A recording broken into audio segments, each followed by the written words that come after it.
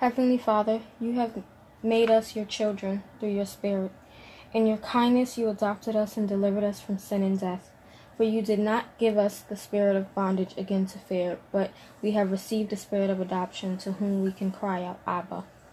Remind us today what it means to be your child and to be free from that law. It is so easy for us to live our days on our own terms, but help us to live in the light of your grace. Father, we pray that our families and friends will have a beautiful day. Help them to experience your love as their Father and feel their inheritance in your Spirit. Thank you for accepting us as we are, but not leaving us the same. In Jesus' name we pray. Amen. Good morning, everybody. I'm just now seeing you guys' comments. Good morning, good morning. No problem, Pamela. Okay, so we're going to be going through 2 chapters today of Esther, since last week just didn't work out with my tooth and everything. And I am doing much better. Basically, I'll quickly tell you guys the situation with that. I went in for a root canal, and because apparently my roots are, or my canals rather, are very curved and super long, it was difficult for the dentist to do it. So she basically told me to go to a specialist, an endodontist that specializes in root canals. The one that they referred to me did not take my insurance, so I had to find a new one. Found that one, but now I have to fax the referral to this place. So I was hoping to get it finished this week, but I don't know. So we're just gonna pray that there's no pain. I still have my pain medicine just in case, but that's basically what happened last week, why I could not do the study, because they only did 2 canals, and apparently I have 2 or 3 more canals in my tooth that need to be done. So yeah, I have some special teeth. But I have all of my things for today. So I have my Post-it, my large one, the blue one. Let me move the comments out the way. I have my little donut, as well as my little unicorn, my highlighters and stuff, so the Crayola Twistables, as well as the super tips, and then all of my highlighters, which are the zebra mild liners, and then the Sharpie smear guards. And I have a few new pens. I went to Michael's, so I've recently been using this pen. It's the Micron 01 Archival Ink pen, and this bad boy is extremely fine. It is a 0.25, you guys. I don't even know if it's gonna focus. It's a 0.25. Like, do you see that thing, you guys?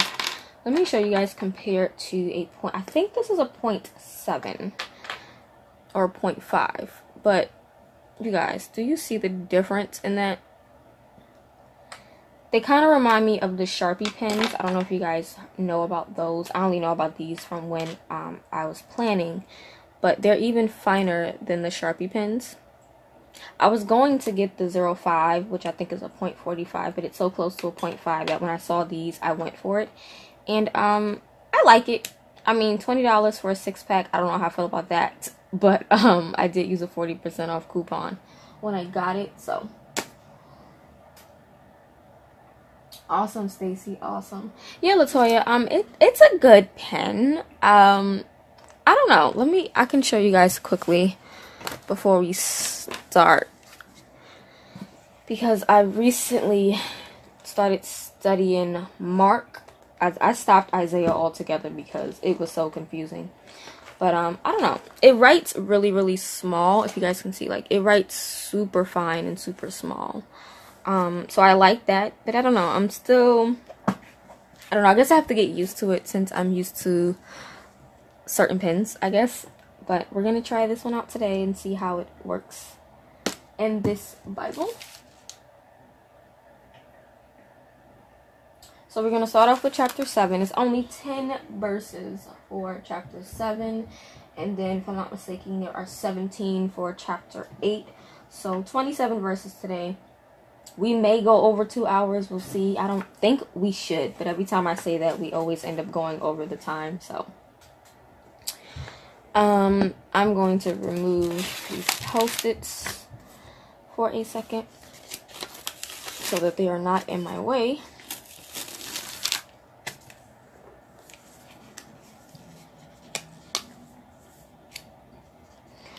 Alright, so we left off with Haman's wife telling him back in chapter 6, verse, I think 13, yeah, that basically if Mordecai was a Jew, that he wouldn't be able to kill him, he would be overcome by him.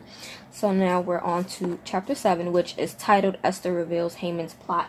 What I called it for the study was God's punishment and deliverance, because this is when we see Haman receiving the ultimate punishment from God and God delivering his people at the same time.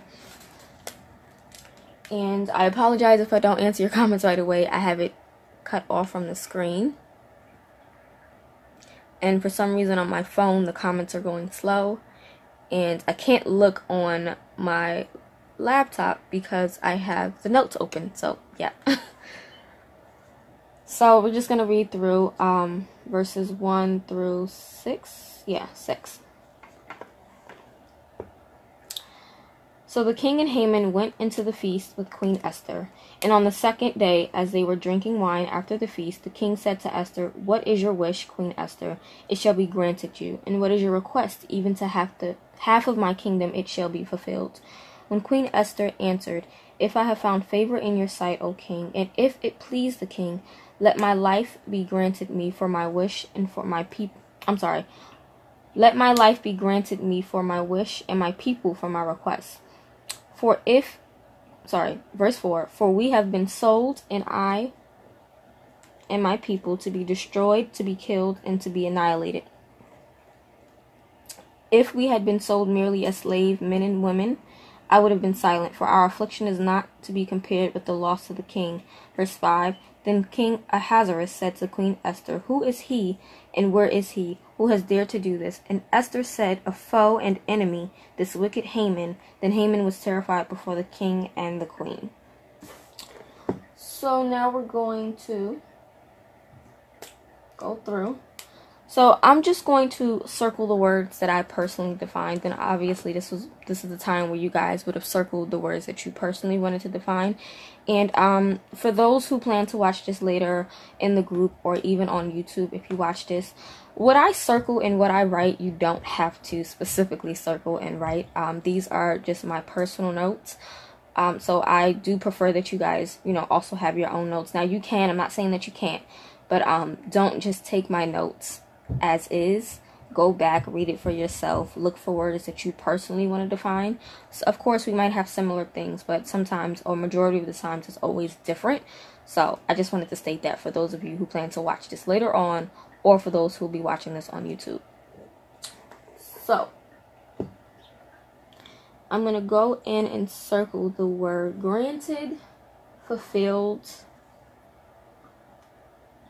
And yes, these are all words that I do know, but I'm circling them anyway.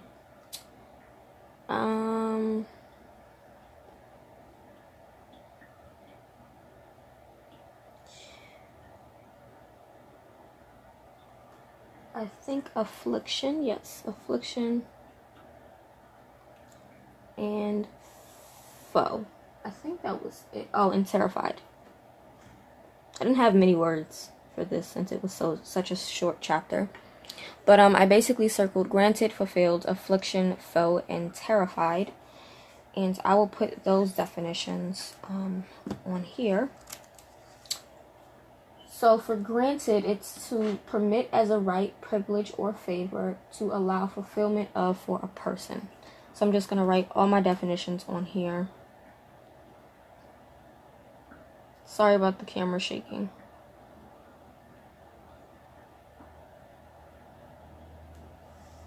And I know that the camera goes in and out with the focus, so I will show you guys and move my hand once I'm done writing.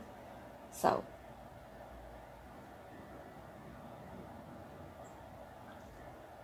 to permit as a right. I really like the way this pen writes, but I don't know. It's one of those up in the air decisions when you're used to something and then you switch to a new pen.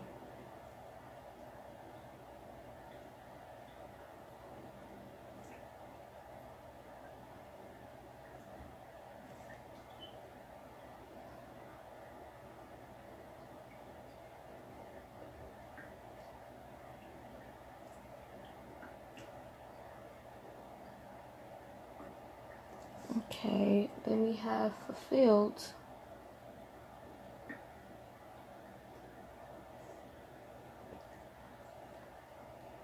Okay, I can't write on top of this this Bible. So fulfilled is providing or feeling of happiness and satisfaction.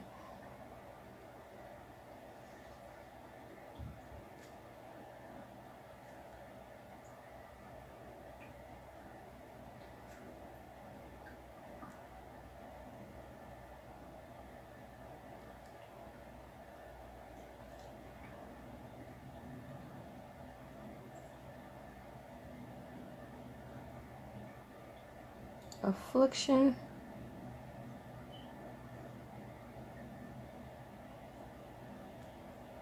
You know, I realize this pen says that it's waterproof as well and fade proof, so I think I want to try that out. Probably like write on a piece of paper and wet it to see how it works. Affliction is great suffering.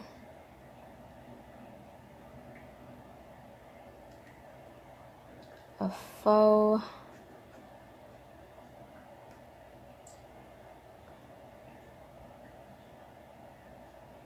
One who has a personal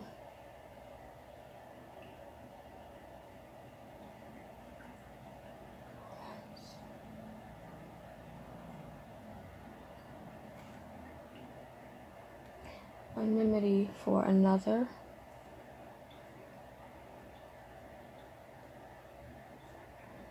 An adversary.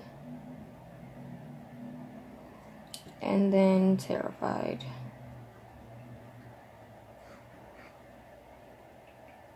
To be filled with terror.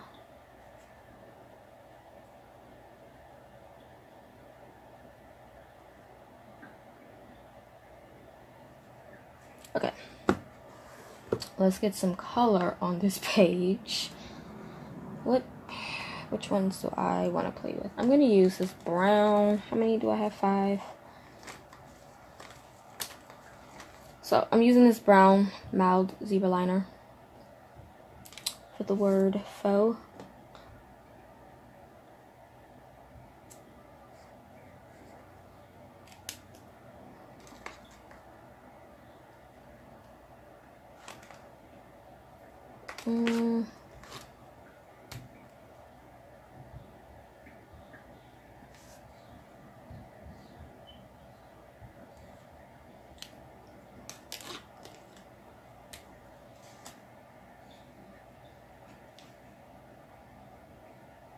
I will say I like that when I do highlight over it, it doesn't smudge, which is definitely a plus for me because I hate when my pens and stuff smudge after I highlight.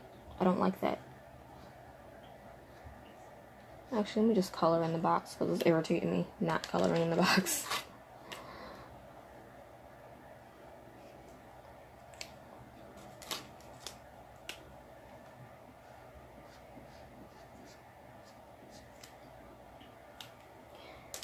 And one more color, I'll use this vermilion color.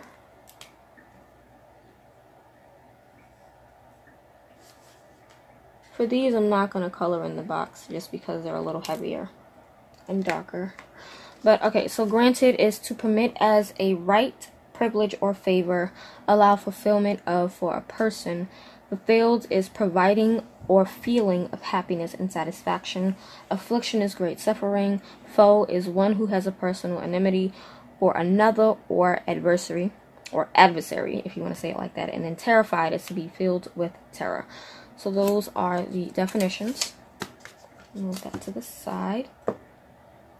Now going into underline. Let me just check the comment section quickly.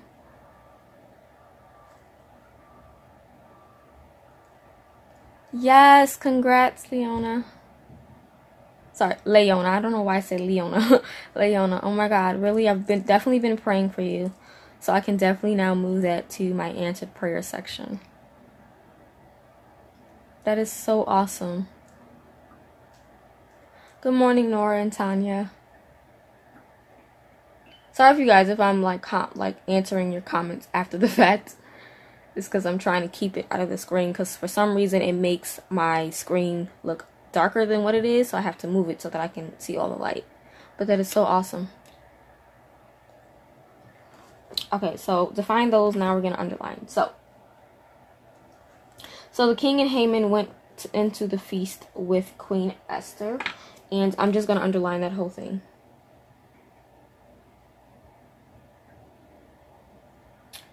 And my note. This is when sticky notes become a problem, just because there's so much that I want to write, but not a lot of space. So we're going to go with that. And on this, I'm actually going to use a Sharpie pen. So here's a Sharpie pen. It's like a marker, but it's not going to seep as badly, or kind of like, I don't know what the word is I'm looking for, but it's not as bad as using like a Sharpie marker. So verse 1.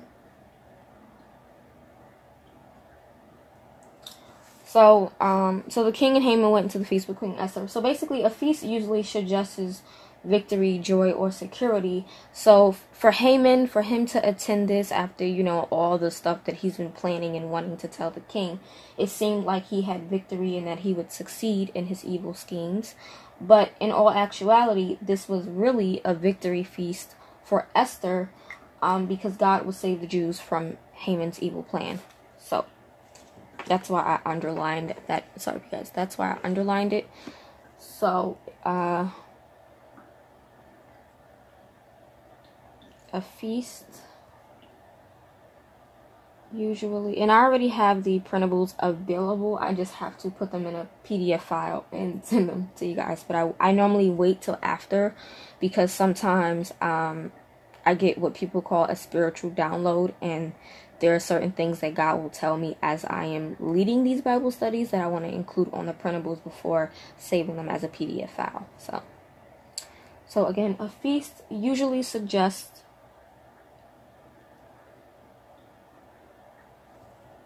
victory, joy, or security.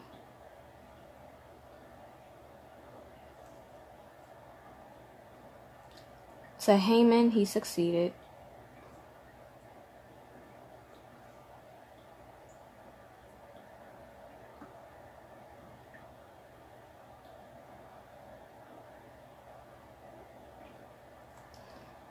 In his evil plans, or schemes, plot, whatever you want to say.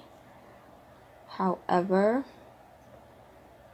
and you guys know I shorthand my notes when I'm putting them inside of the Bible, but on the printables you'll have the full thought that I was thinking as I wrote them out. However, this is a victory for Esther.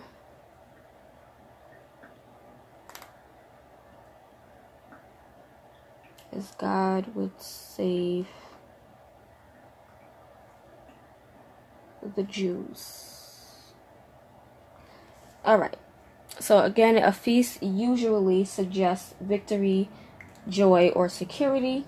To Haman, this seemed like he had victory and would succeed in his evil scheme, so he basically felt secure and happy now that he was going to attend this feast. However, this was more of a victory feast for Esther, as God would save the Jews from Haman's evil plans or schemes or plot, whatever you want to call it.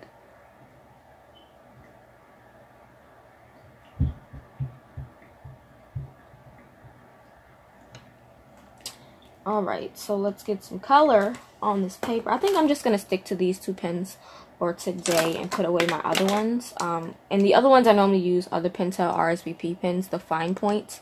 I think the fine points are 0.7 or 0.5. I don't really remember through the packaging out. But I do have this pen here, which is a Zebra ballpoint 0.7mm pen.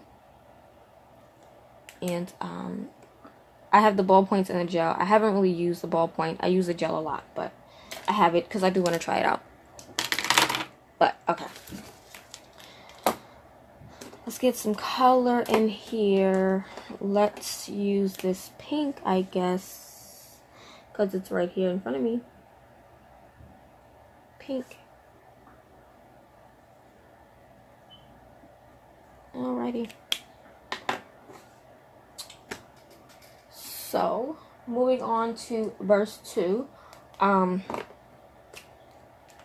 I basically underlined that whole quote of him asking him, what is your wish? It shall be granted you. And what is your request? Even to have my kingdom, it shall be fulfilled. So I'm just underlining that whole thing.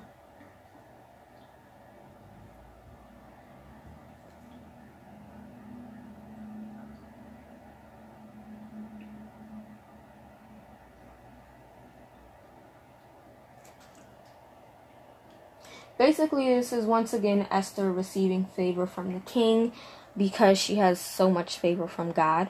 And we've seen him ask this previously. So, let me put this pen to the side and get this. I think this is verse 2, right? Yeah, verse 2.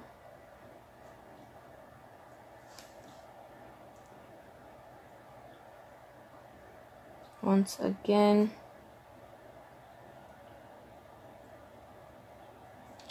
Esther receives favor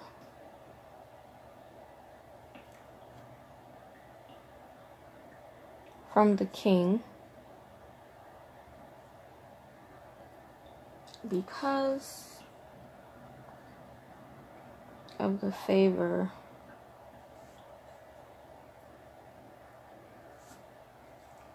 she has from God.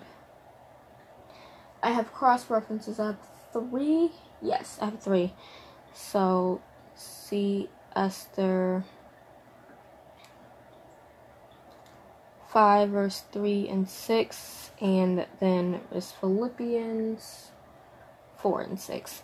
So again, verse 2, with him asking, what is your wish, Queen Esther? Shall be granted. What is your request? Even to have my kingdom, it shall be fulfilled. Once again, Esther receives favor from the king because of the favor she has from God.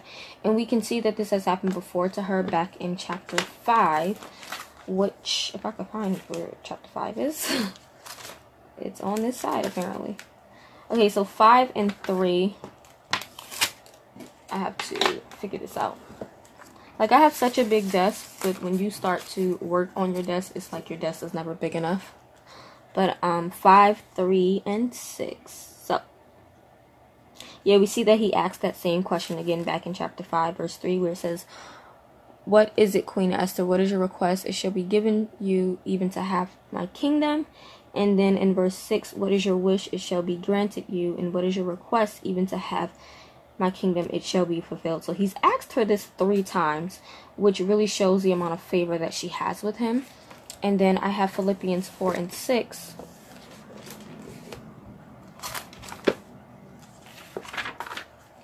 Corinthians, let's get to Philippians.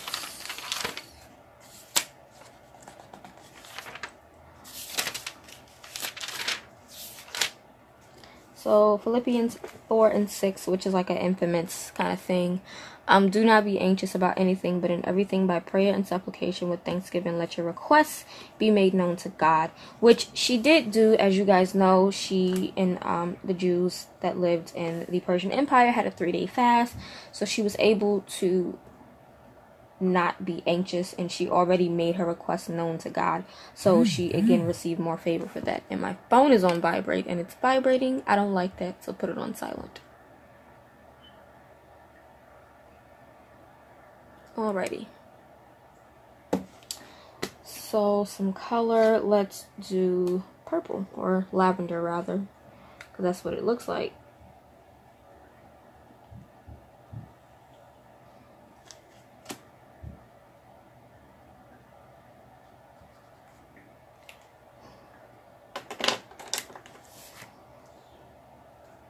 Moving on to verse 3. Then Queen Esther answered, if I have found favor in your sight, O king, and if it pleases the king. So I think that was the first one that I underlined. So yes, if I have found favor in your sight, O king, and if it pleases the king. And then on another note, I underlined,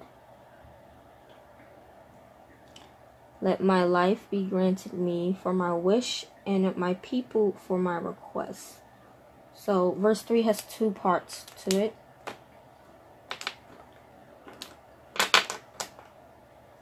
Okay, let me go get another post-it note because I'm gonna need it. Sorry, guys.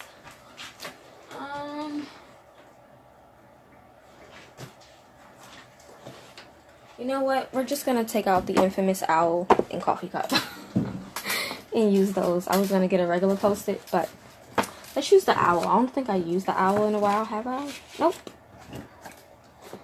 So let's go with a Crayola twistable pencil. If I have found favor in your sight, O king, and if it pleases the king.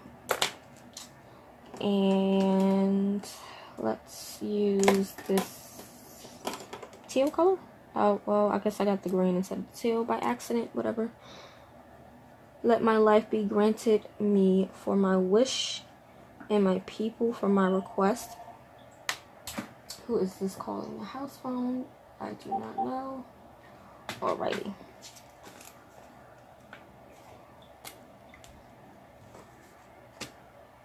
So the first portion for verse 3, and I'm using this yellow.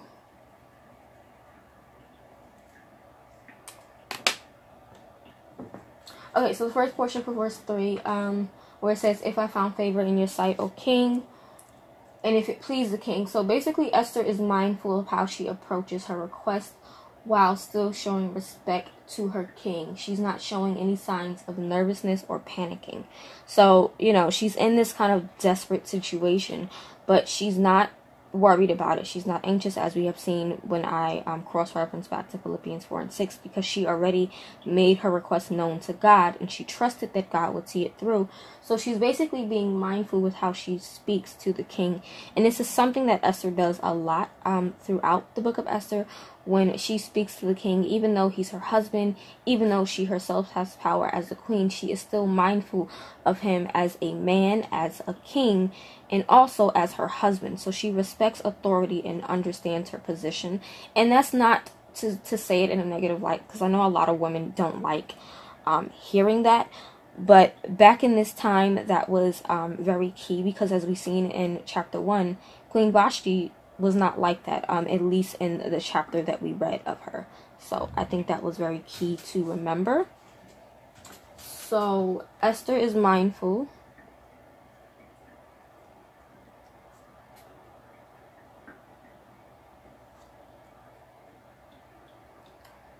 of how she approaches her request. And keep in mind, it took her a while to even get to her request, because he's asked her this back in chapter 5, and we go through chapter 6 and now 7. So it took 2 chapters, you know, for her to really even state her request.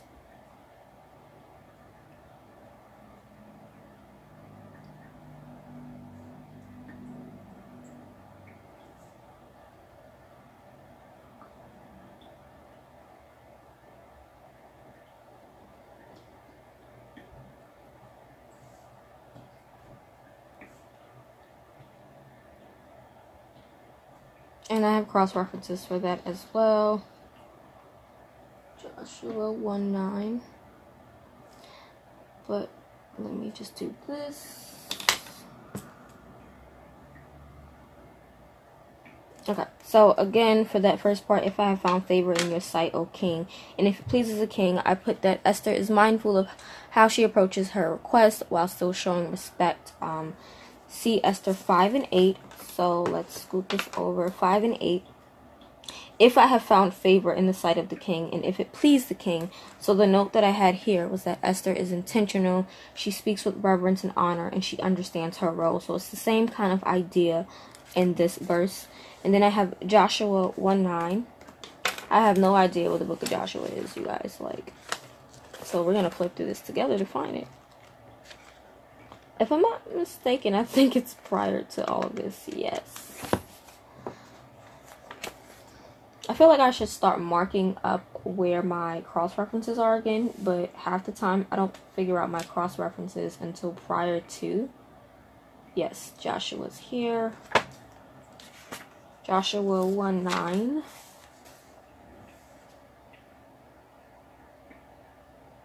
Okay, so here it is. It says, have I not commanded you?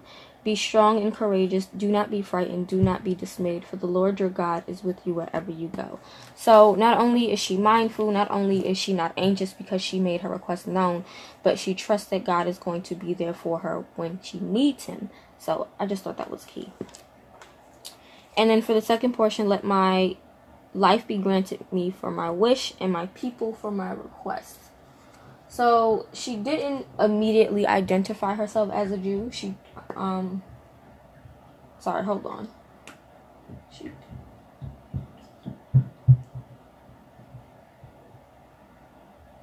Okay, sorry. I just had to reread the note because of the way I wrote it. But, okay. So she did not immediately identify herself as a Jew, which they were targeted for the massacre. Which is kind of how Haman did it. He didn't identify the group of people he targeted when he made his request. So she's showing wisdom in how she framed her request and appealed on a personal basis, knowing that she has never done anything but please the king. And then the cross-reference I have for that is Esther 3:8, and I think that was when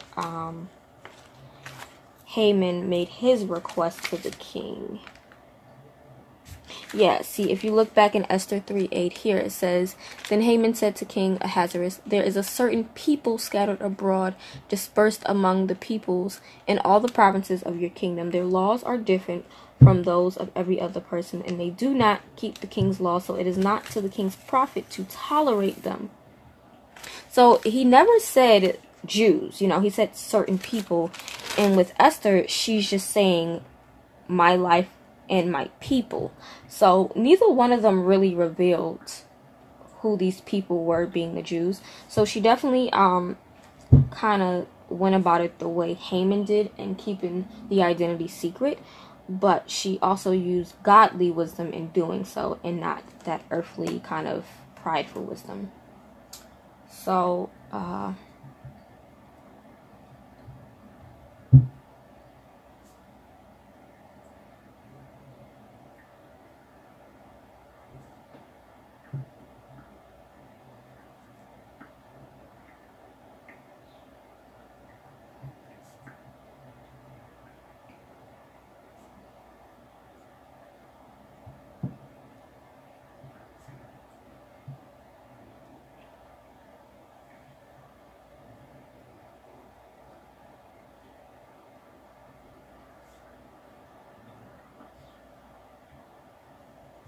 So for what I'm going to add in here, I just put that she did not immediately reveal her identity as a Jew. She made her request with wisdom. So moving on to 4. And I'm going to take that sticky note off because we're going to need that for later. So 4. For we have been sold, I and my people, to be destroyed, to be killed, and to be annihilated. So, I'm underlining that.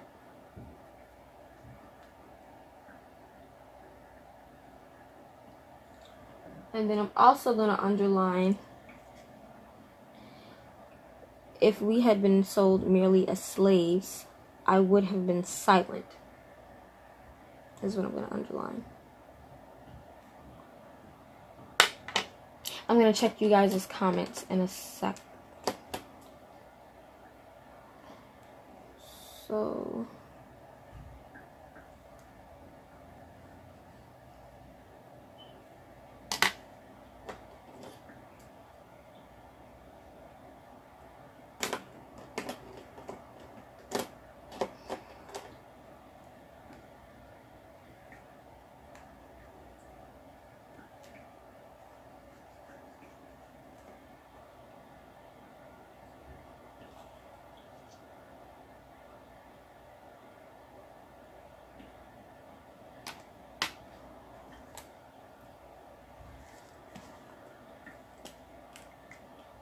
I'm sorry guys, with my hands all in the camera. So verse 4. I don't want to write it on here because I don't have a lot to say. Let me see. Actually, I do.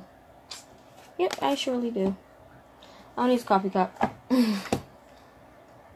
Verse 4, the first portion of that. And I used the pink, right? Yep.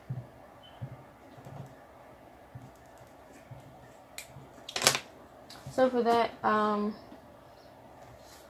so for we have been sold, I and my people, to be destroyed, to be killed, and to be annihilated. So this is now Esther revealing that Haman plotted to kill her people and planned to pay the king as the king, planned to pay the king as he mentioned to do so to the king's treasury. So basically, she's revealing now Haman's plot that was told to the king back in Esther 3:9. So Esther reveals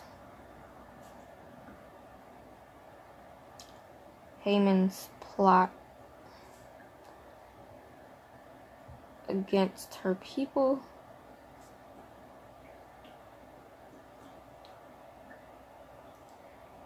See Esther 3:9. And I'm not going to flip to that because I just read 3:8. So, yeah. But you guys get the gist of it. So, the next portion where it says, if we had been sold merely as slaves, I would have been silent. So basically, being sold as a slave would have been fine for her, as God has done that to her people as punishment before. But to be killed is not of God's desire for her people. Which tells me that she knew the word and knew what was right of her people. And she knew God's types of punishments toward her people. So she basically knew who God was. She knew God. She understood that. And I think that is very important, because when we face certain things in our lives, we don't always tend to remember who God is. We immediately get down and out. Like, I know for me, if I have to pay for something and I don't have the money, especially because I don't have an actual 9-to-5 job, I start to stress myself out. I start to get worried. I start to try to figure things out on my own. But I don't have to do that because I have a God who's a provider. He makes provisions for me. He sustains me. So she remembers who he is, whereas me, it takes me a minute to remember who he is half the time, because I just immediately get stressed out and worried. So Esther was definitely a woman of God. Like, she truly was. So I'm going to write... And I do have cross references for that as well. I'm trying to figure out how I want to shorthand this note. Okay, so being a slave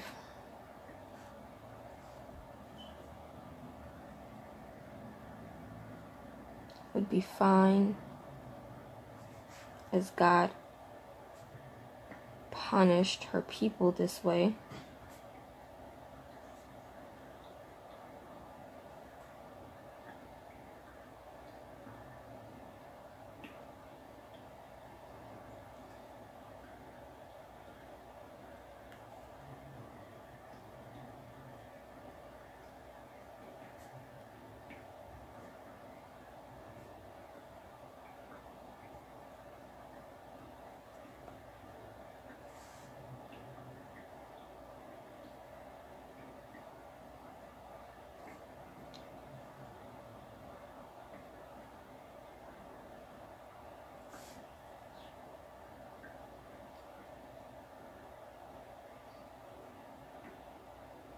So shorthanded note of what I just said is basically that being a slave would have been fine, as God punished her people this way before, but to be killed was not his desire for his children. Then I have the cross reference of Genesis 28 verses 48 and 68. So let's flip to that. 28.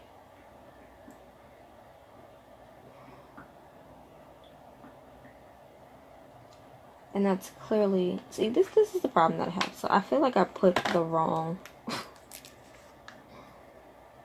I definitely did put the wrong cross-reference. Was it 38 and not 28?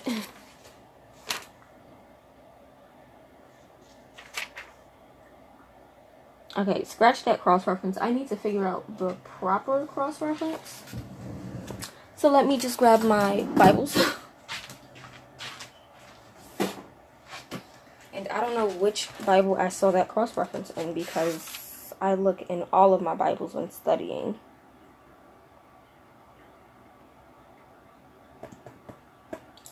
What verse is that? I'm sorry, you guys. This is real life study problems that I have. No, not this Bible.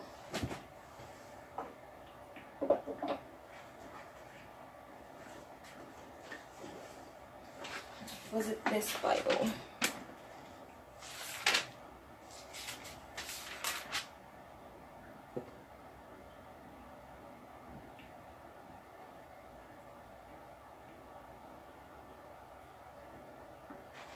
Ah, okay. See, okay, so I figured it out. It's not Genesis. It's supposed to be Deuteronomy. And this pillow is doing too much. So it's Deuteronomy 28. Sorry, guys. So, Deuteronomy 28. And let me actually fix that note in here before I mess that up. So it's Deuteronomy. Let me fix that right now. Okay.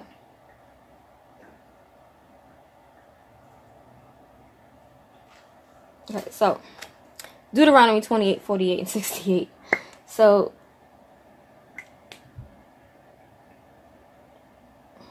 48 is where? Okay. So Deuteronomy 28 and 48 says, "Therefore you shall serve your enemies whom the Lord will send against you in hunger and thirst and nakedness, lacking everything. He will put a yoke of iron on your neck until he has destroyed you." So basically you'll be shackled as slaves. And then 68. "And the Lord will bring you back in the ships to Egypt, a journey that I promised that you should never make again. And there you shall offer yourselves for sale to your enemies as male and female slaves, but there will be no buyer." So being a slave would have been normal for her people, because she understood and knew, you know, the lifestyle of her people. I mean, obviously they're all scattered around the Persian Empire. But to be killed, destroyed, annihilated completely, she understood that that was not of God's will and God's desire. So let me check you guys' comments now.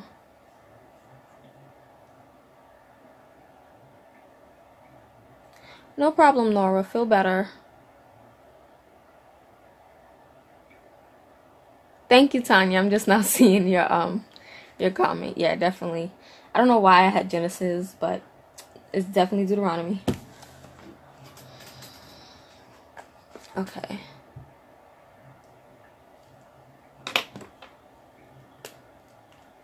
So moving on to 5. I underlined where it said, let me move these pins out of my way.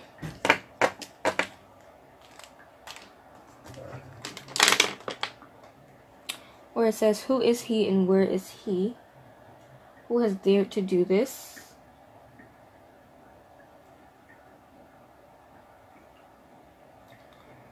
So for that, I'm going to write that note over here.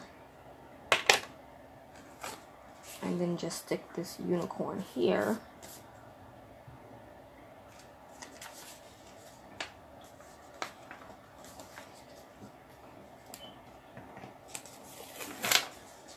Okay. So for 5, who is he and where is he? Who has dared to do this? Basically, the king himself doesn't realize that he's the one that actually signed away on that decree to annihilate the Jews. Because he was basically ignorant to the plan of Haman. So he's very furious, but I feel like he should be upset with himself because he unknowingly signed that off. He agreed to that, so.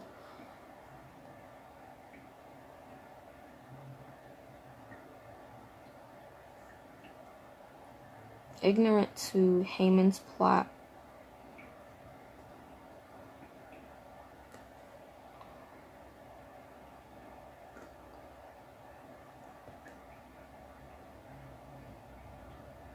So though it definitely was Haman's fault, the king should have asked more questions, I feel, to truly understand who this enemy was, and that's a problem that happened back in those times. They really just heard that they were different and wanted to kill rather than find out more information about these people. I think if he would have asked more questions, he would have found out that it was the Jews. But God doesn't do anything by mistake. Ignorant to Haman's plan, the king signed off on this.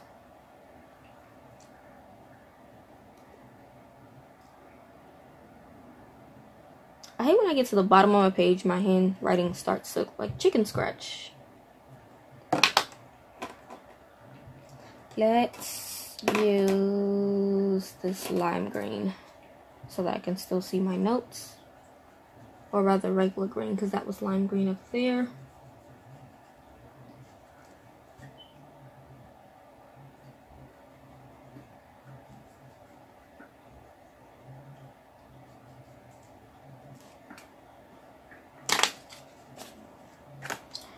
And then for verse 6, I have 2 points. So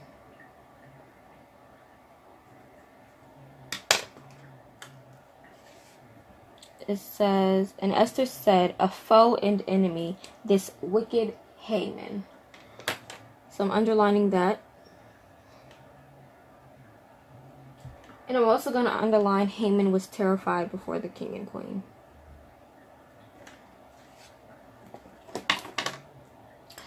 So I'm going to use brown because Haman is evil. And that's just what I want to incorporate and use.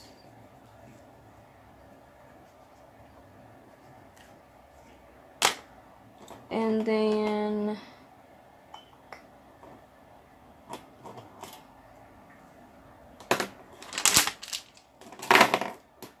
this blue. Okay, so a foe and an enemy, this wicked Haman. Basically, Esther exposed the truth about Haman. He was not a faithful servant of the king, as he was more interested in his own fame and status than the benefit of the king. So that's what I'm going to write.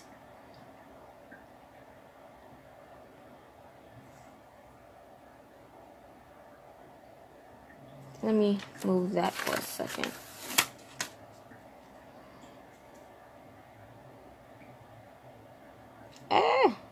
Spelling error. Esther exposed the truth about Haman.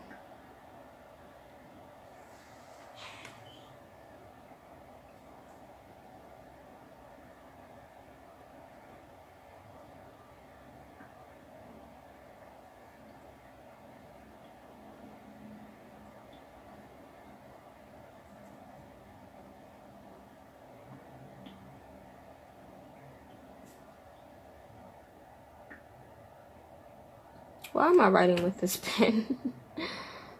I knew something was off. Should be writing with the Sharpie.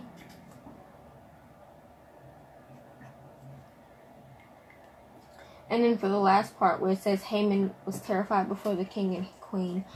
Basically, he never considered or imagined the queen being a Jew. Now he stood before the king, rightly accused of plotting murder against the king's wife. So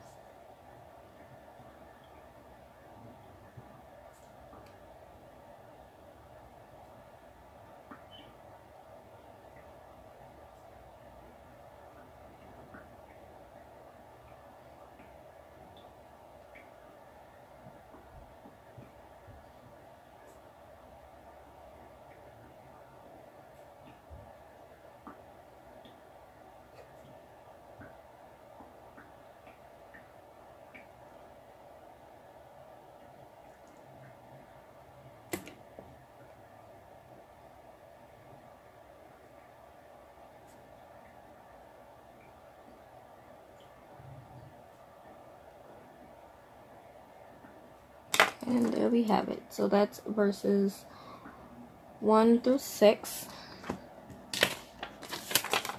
I'm going to stick this back here.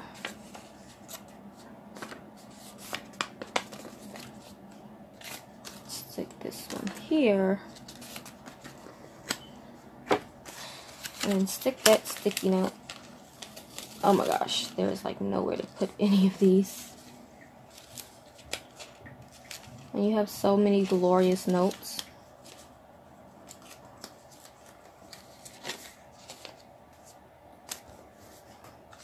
And then I still have to put these puppies back. This is so funny when you have way too many notes and have nowhere to stick them.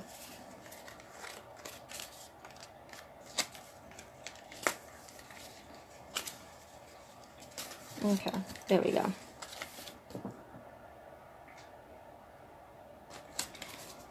I'm probably gonna have to rewrite these notes on a large sticky note because that's way too many on there, but we're gonna work it out.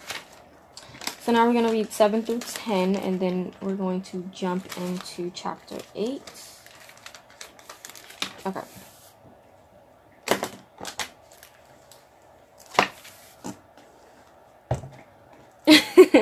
Yes, Stacy, they definitely are. Like, I can't even, like, this is, oh my gosh. I'm trying to get it so that it doesn't lift up while I'm trying to write on the other side. Okay. I'm just trying to keep it down, guys. Alright. So, the last portion. And of course, I can't zoom in. I probably should have zoomed in, but that's okay.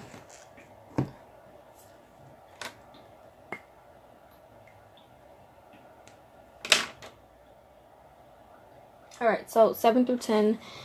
Let's just read through.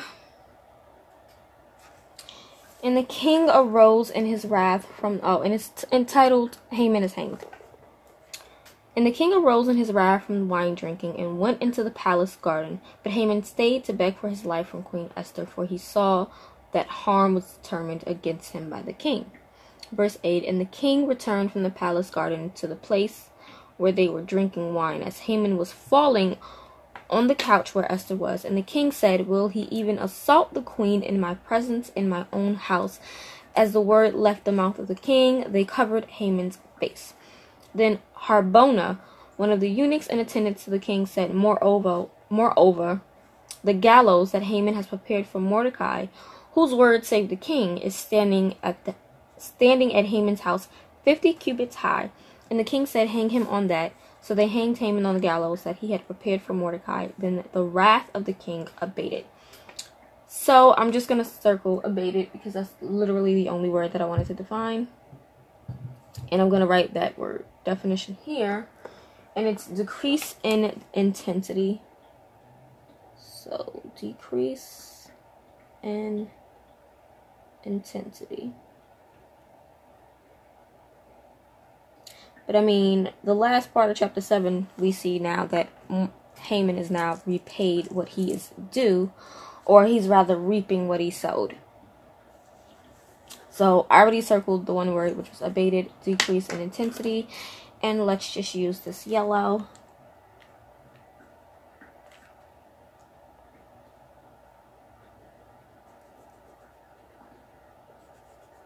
Okay.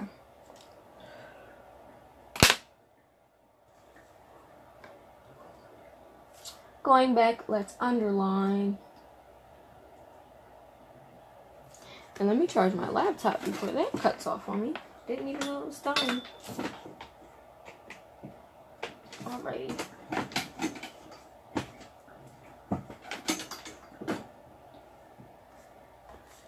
So I'm going to underline that the king arose in his wrath from wine drinking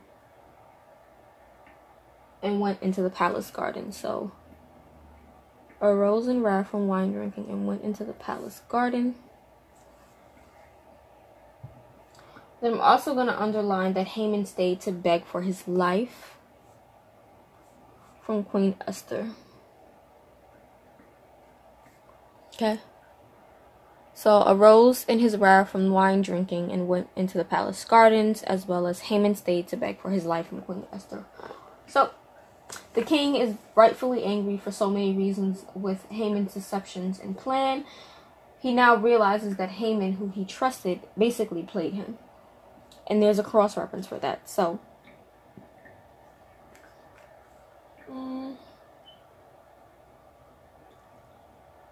king rightfully angry.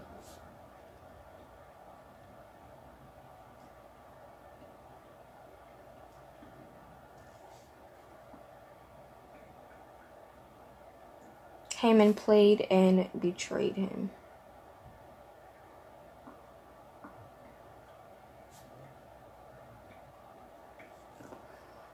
I do have a cross-reference, which is Proverbs 22.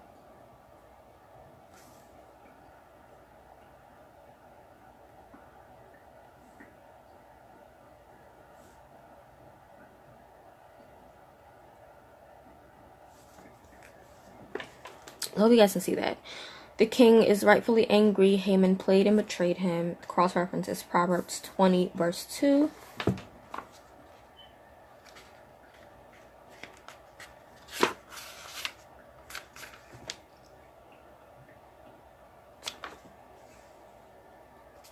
The terror of a king is like the growling of a lion. Whoever provokes him to anger forfeits his life. Which we have read and seen that takes place. And then for Haman stayed to beg for his life from Queen Esther. My note for that is now Haman is now forced into humility by having to plead for his life with the Jew when all he wanted to do was kill them. His evil plans have basically reached their end. And I do have a cross-reference for that. So let me write my note.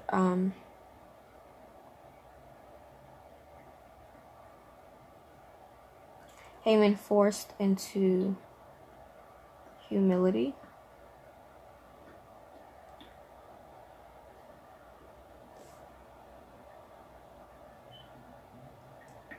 Pleaded with a Jew for his life. Evil plans ended. See Proverbs 16? Yes, 16 and 4.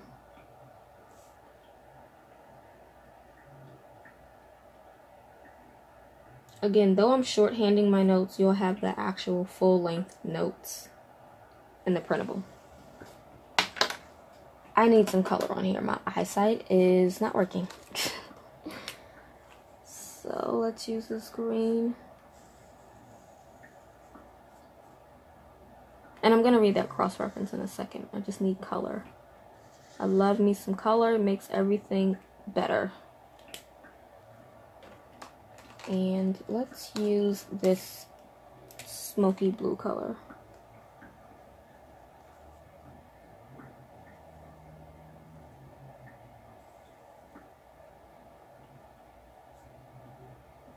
Okay. So the cross-reference I have is Proverbs 16 and 4. So let's get to that. 16 and 4 reads, "The Lord has made everything for its purpose, even the wicked for the day of trouble." I don't think I like it in that translation. Let me get my King James Bible.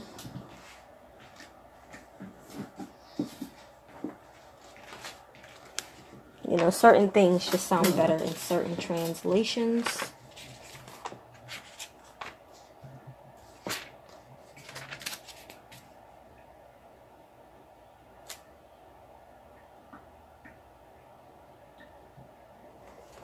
So in the King James, it says, "The Lord hath made all things for himself, yea, even the wicked for the day of evil." So, even evil people have a purpose. And I stated this back in Esther 2, I think it was, when they introduced him. No, it was 3. Okay.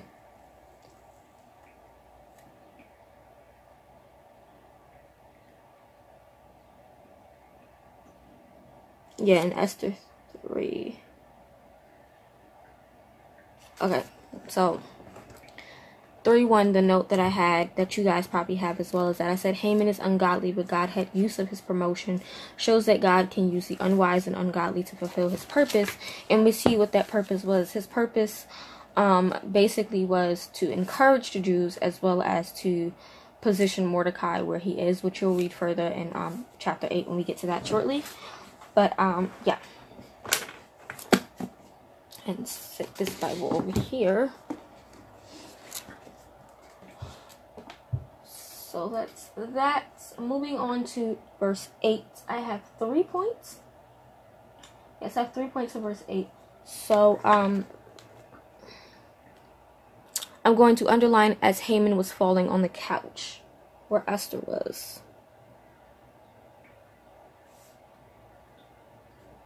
From verse 8. Hopefully you guys can see that. And then I will underline, will he even assault the queen in my presence? In my own house? And also, as the words left the mouth of the king, they covered Haman's face. Okay. So, as Haman was falling on the couch where Esther was. So basically, we already know from verse 7 that all he really was doing was pleading for his life, begging Esther for mercy, basically. He wanted to receive mercy and grace, which is something that he wasn't even himself willing to give to Mordecai or the Jews. So, he may have intended to beg, but when God protects his people, he makes sure those against them suffer. So, though he intended to just beg for his life, it's kind of as if, and I've done my research on this, and I've seen that a lot of theologians believe that one of the angels had basically pushed Haman into Esther to make it seem as if he was trying to assault her. Now that's what I looked up when I was researching it, because I thought it was very profound, and there wasn't a lot of like notes in my study Bibles, and I have plenty of study Bibles. But when I researched it and realized that a lot of theologians agreed to the fact that it could have been an angel that had pushed Haman, I really thought about it. And it makes sense. God will go to the greatest extent to save his people. And we know that angels are neither good nor bad. They just do the will of God. So if God says to kill, they kill. If he says to save, they save. They don't do in between. They just follow the word of God. So, I don't know. I just think it's quite interesting that some people believe that an angel pushed him. But I'm not going to say that because I don't know if that's like proper or correct. So I don't want to give you guys incorrect information. But that is something that I did find in my research. And it kind of makes sense when you look at it. But I'm just going to say that Haman intended to beg. But when God protects his people, he makes sure that those against them suffer. So, Haman, I don't want to say intended because he did beg, but I'm just going to say it anyway. Intended to beg, but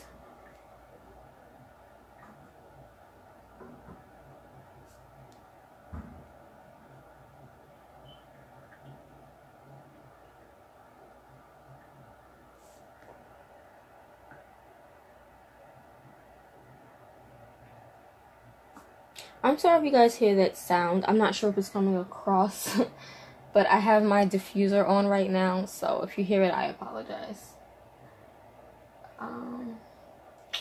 Where was I at? Okay, against them suffer.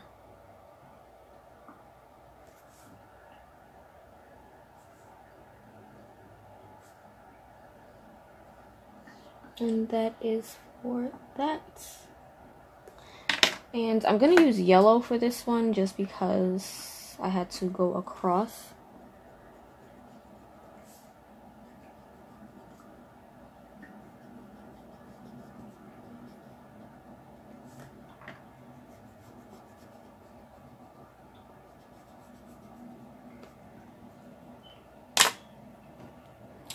Will he even assault the queen in my presence in my own house?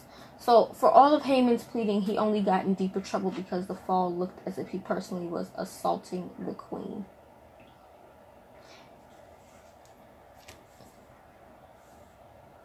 Someone else is calling me, but we're going to decline that because I don't want to answer.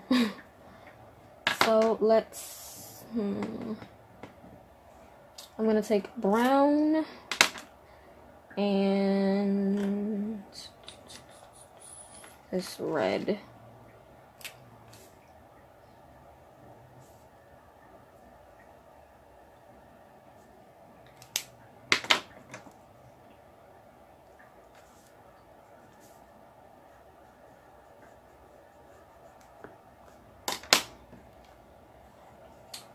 So for all his pleading,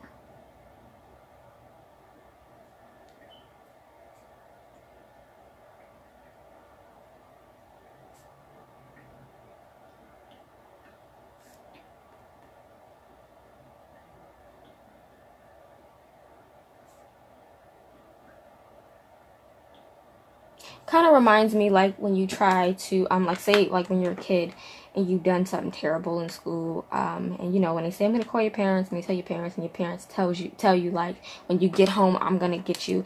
It's kind of like that situation, and that I feel like he should have gotten up when the king got up instead of trying to plead with the queen. That's where Haman personally went wrong. I mean, I feel like he would have died either way, but at least he would have died with a little bit of dignity. Like, I feel like he should have just got up with the king, walked out with the king, and tried to talk to the king. But no, you stayed with the queen alone and ended up falling on top of her, but you made it look like you tried to assault her. So you put yourself in more trouble. At least try to talk your way out of trouble with the king, not the queen. So we're going to just drag this here.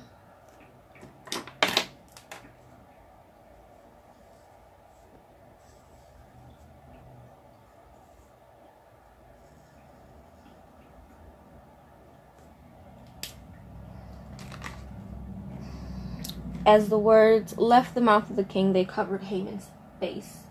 So basically his head was covered as preparation for execution. That's pretty much it. And there is a cross-reference for that, and I'm going to check that cross-reference before I tell you guys. So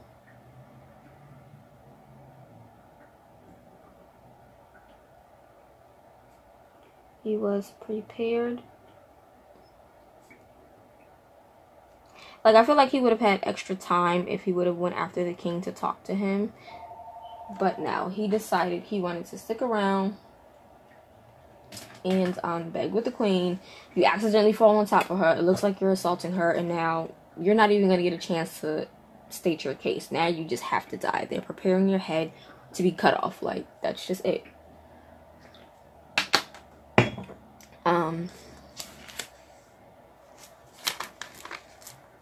Let me just check this cross-reference quickly. The cross-reference I have is Job 9:24.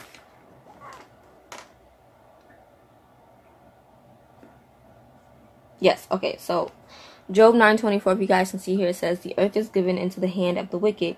He covers the face of its judges. It is not he, who then is it? Let me read that again in the King James.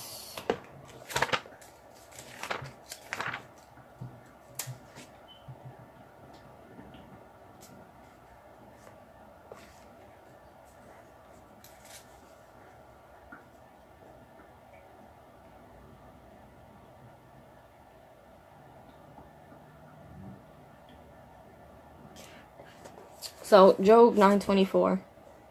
The earth is given into the hand of the wicked. He covereth the faces of the judges thereof. If not, where and who is he? I'm going to elaborate on this towards the end, just because I don't remember where my notes are for that. But that definitely is a cross-reference as far as like covering their faces before execution. So you can just write that down and also just research it for yourselves. But it is Job 9:24. When you get the printable, when I upload it, it'll have all the information on it, obviously.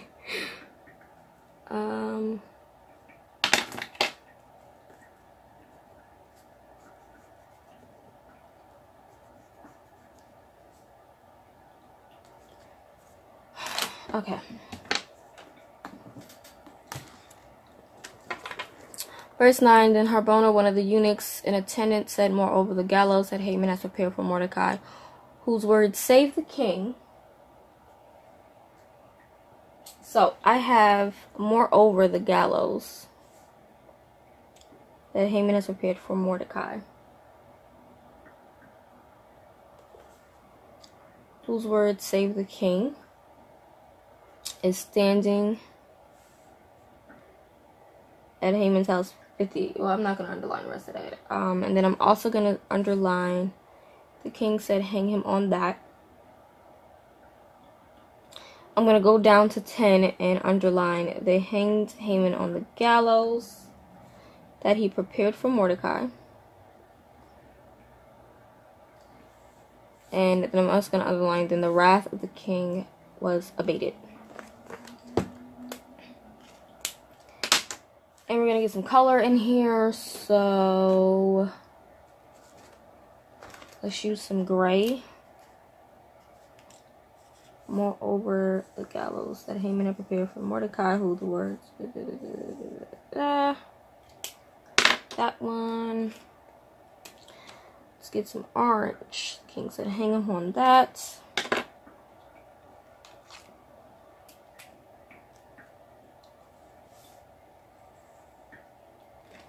Then the wrath of the king abated, and some blue.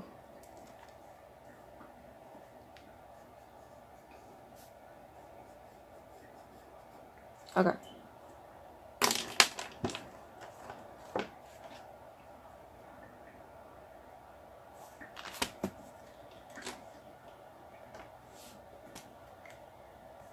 So verse 9.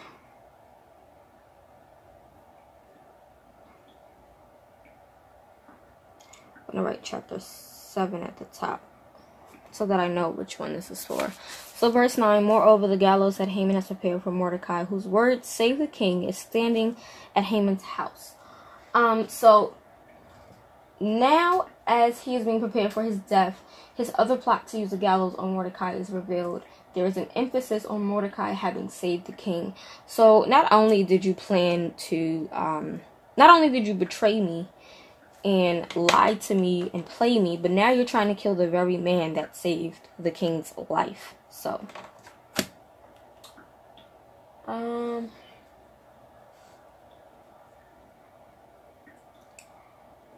as he is prepared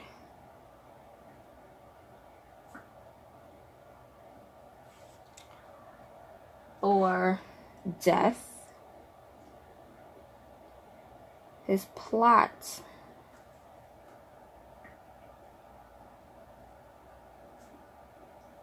against Mordecai is revealed.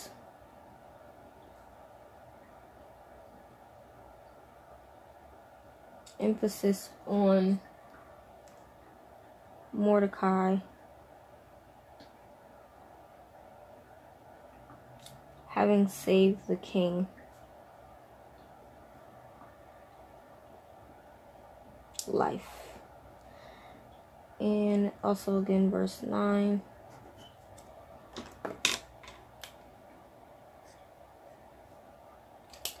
You know what? Let's just highlight that whole box on with the gray.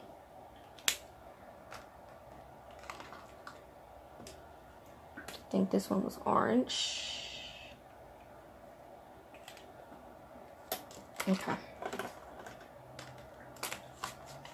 So, as he prepared for death, his plot against Mordecai is revealed. There's an emphasis on Mordecai having saved the king's life. So, to begin with, you now have Esther revealing that he planned to kill her and her people. And as he's now having his head covered, prepared for execution, you have Harbona revealing the second part to his plot, which was to kill Mordecai.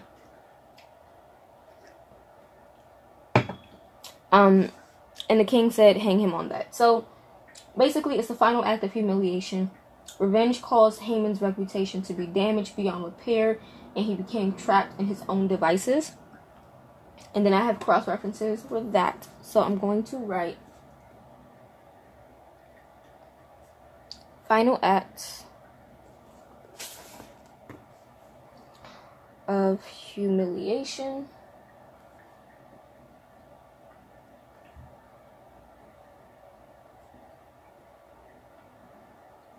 Revenge caused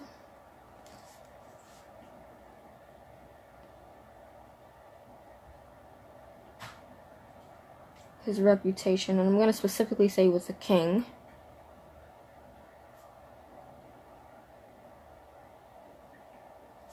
to be damaged beyond repair. You know how sometimes you can do something to hurt somebody and they can forgive you for that? But this is like you've gone beyond the strikes. Like you lied to him, you bribed him, you tried to kill the queen, you basically assaulted the queen in his presence. You betrayed him, and then now you're trying to kill the guy that saved his life. Like, that's too many straws for the king. So, it's damage beyond repair.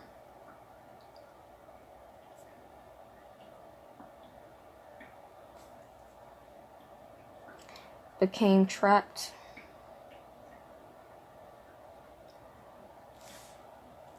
I'm going to check you guys' comments in a second. Became trapped by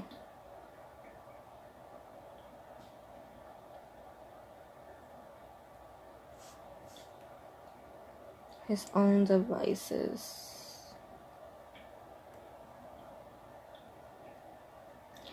The cross references are Psalms 37:28 and then Proverbs 26:27. And I'm going to quickly read that in the King James translation just because I have this extra Bible here. So Psalms 37:28.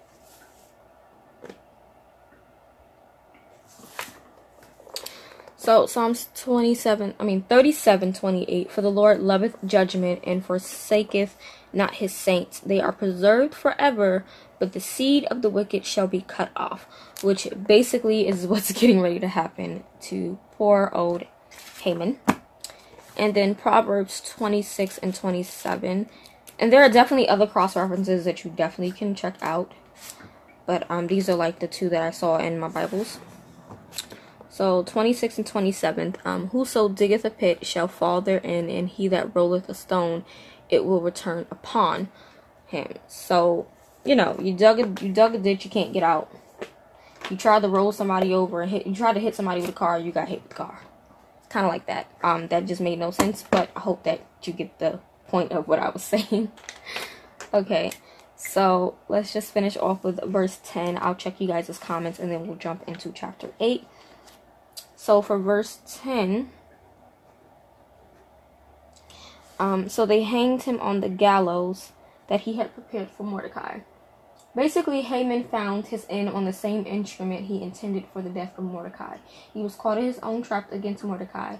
The trap you plan for God's anointed and his chosen will be turned in use for you. So, let me get the blue going first.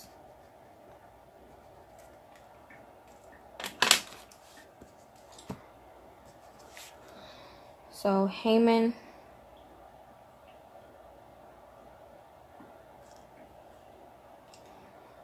found his end by the instrument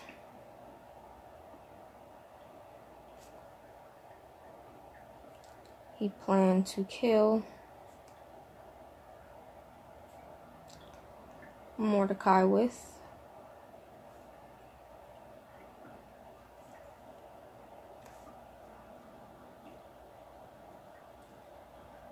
The trap or plan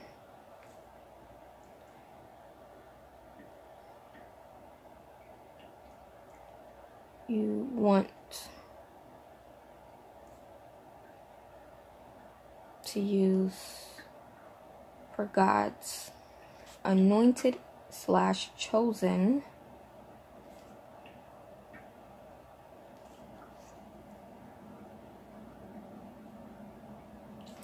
will be turned and used for you. And then I have several cross references. So I have Psalms 7:16, Psalms 94:23, Proverbs 11:5-6, Proverbs 29:16, and Daniel 6:24. So it says, so they hanged Haman on the gallows that he prepared for himself, they hanged Haman on the gallows that he had prepared for Mordecai. Haman found his end by the instrument he planned to kill Mordecai with. The trap or plan you would want to use for God's anointed or chosen will be turned and used for you. And then the cross references. So starting off with Psalm 7:16.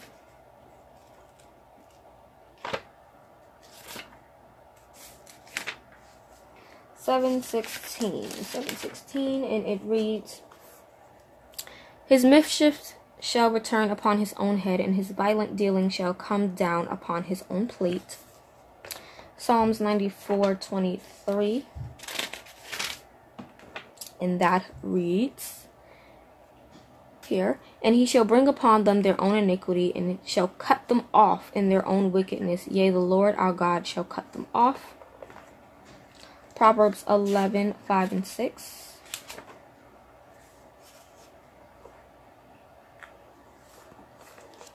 The righteous of the perfect shall direct his way, but the wicked shall fall by his own wickedness. The righteousness of the upright shall deliver them, but transgressors shall be taken in their own naughtiness or naughtiness. Naughtiness? Yeah, naughtiness. Sorry, guys. 29 and 16 of Proverbs as well.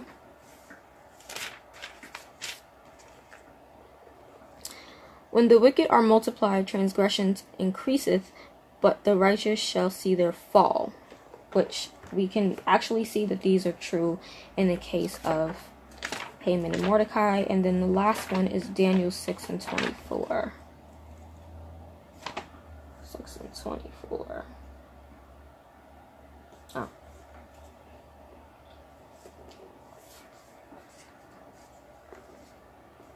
So down here, the accuser's fate. So the king commanded, and they brought those men which had accused Daniel, and they cast him into the dens of lions, them their children and their wives. The lions had the mastery of them, and brake all their bones in pieces, or ever they came at the bottom of the den.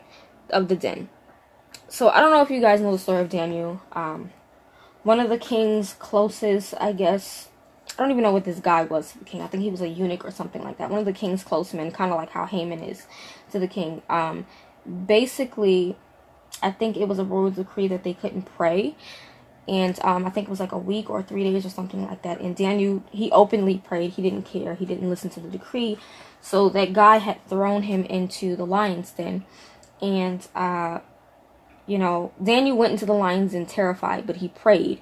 So God protected him for those nights that he was in the lion's den. The king was sad because he was also friends with Daniel. But once the king makes a decree, they cannot revoke that, which we will get into chapter 8 shortly.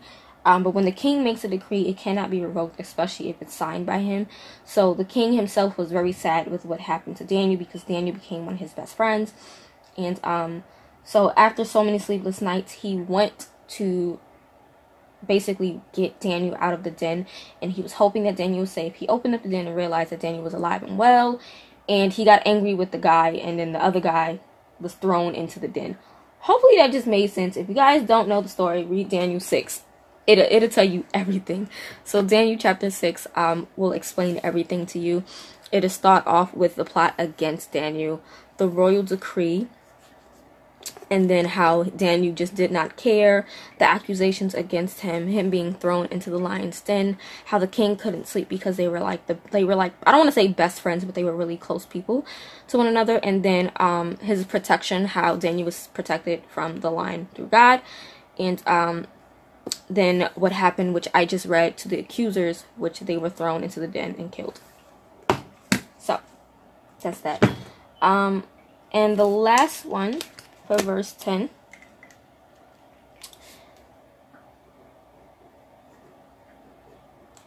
it says, "And the wrath of the king abated." So Haman's death satisfied the wrath of the king. You can see this in the case of Mordecai and Haman. Okay, so I'm going to get into the part. Okay, so basically, let me write this first, because this is something I did want to talk about quickly. So Haman's death satisfied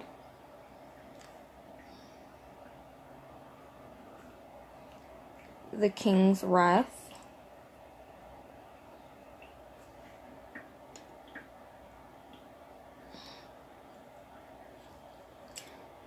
Alright, so that's the first point. Now, I'm going to take the positions of Mordecai and Haman and put it in a way that you guys will be able to understand it in New Testament kind of understanding. So, in the case of both Mordecai and Haman, you can basically see it as the guilty, which is... Okay, let me grab the other Bible because I don't want to say this wrong because I think it's very important, but I don't even know which Bible it was in. I think it was this Bible. Let me see. I just don't want to say it in a wrong way. I really want you guys to get it. Or was it on something else? Let me see.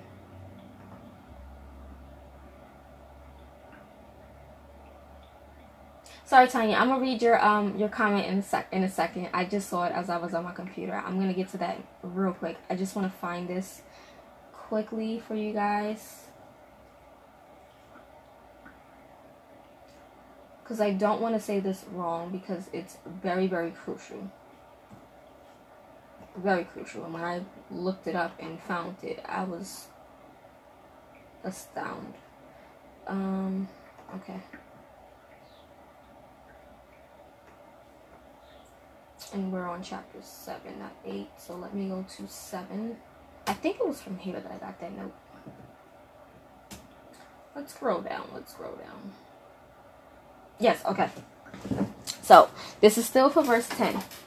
So, it says from my notes, the death of a substitute satisfied the wrath of the king. In the case of Mordecai and Haman, it was the guilty dying in the place of the innocent. So, the guilty being Haman was dying for the innocent one, which was Mordecai.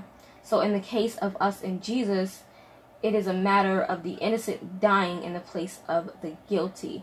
So, the innocent person, being Jesus, died for the guilty ones, which is us.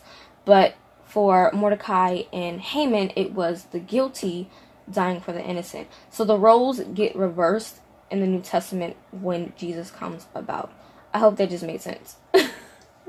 But the note is definitely in the printable.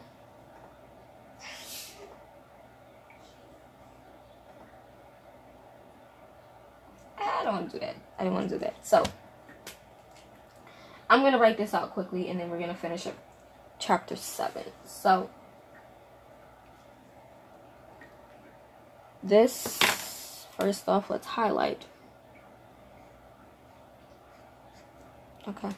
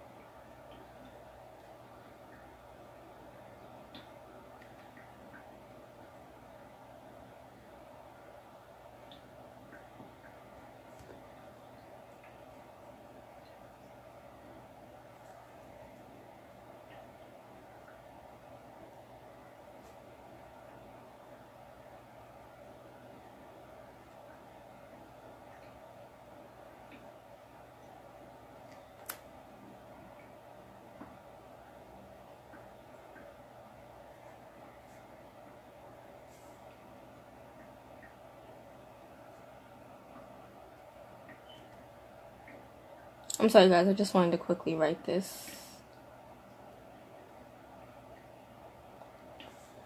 Okay, so then the wrath of the king abated was the last part in verse 10. So Haman's death satisfied the king's wrath.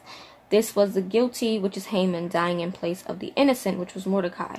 But for us, and as far as the New Testament, it's a matter of the innocent, Jesus, dying in place of the guilty, which is us.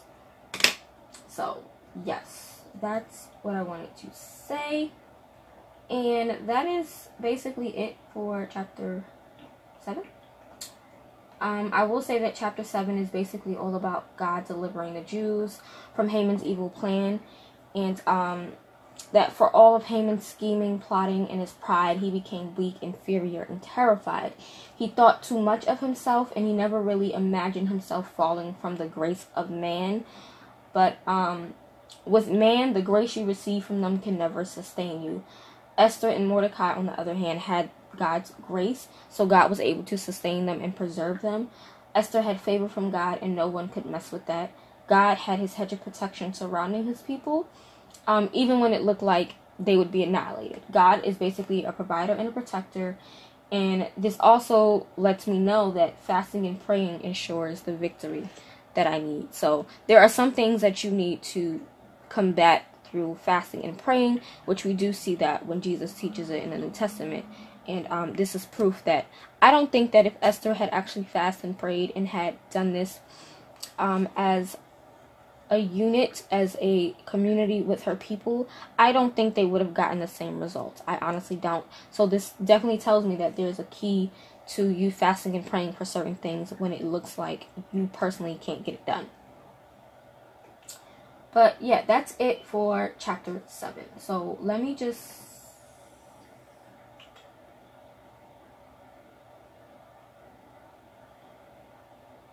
put this down because I want to fix this note and get to you guys' comments.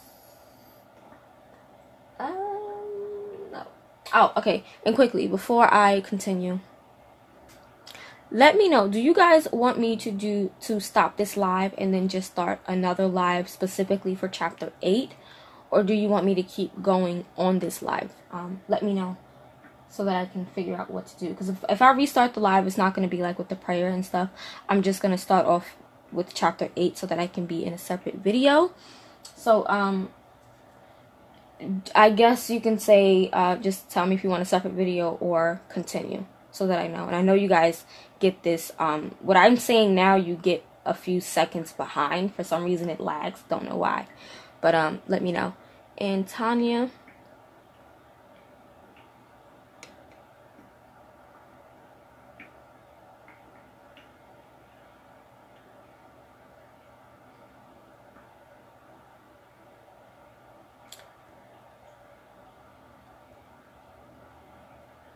Tanya, what was those old verses for? 7:16. Oh, for verse 10. Those verses that you shared, was that a list for? Oh, for verse 9. Sorry. Okay, I just saw it, Tanya. So, okay. Awesome, awesome, awesome. All right, guys. So I'm gonna keep going, because a lot of you guys are just saying keep going. So I think I'll just put a timestamp for when I start chapter 8 for those who watch it on YouTube or watch it later as a replay.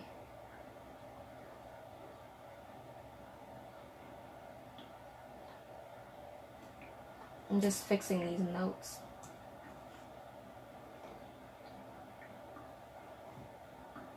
I'll fix the notes afterwards. Okay, so we're going to continue. It's 11:45. We're going to jump into chapter 8 now. And chapter 8 I titled Making Your Mark.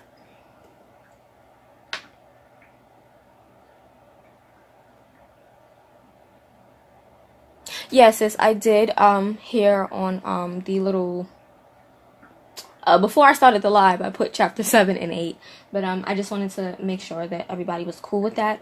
So I'm just going to continue, and then when I post it up to YouTube, I'll put a timestamp so people can skip ahead if they want to skip, I guess. But yeah. I have thought about Periscope. I actually love Periscope. I've watched a few other people using Periscope. I'm thinking about utilizing that one as well. Probably like having my other phone open on Periscope while I have my cell phone open on Facebook, and then uploading one of the two to YouTube. But yeah, I definitely do want to utilize Periscope, and also Instagram Live a lot more. But you know, I still get nervous when I make my videos, especially when they're live, because you can't edit them. So yeah.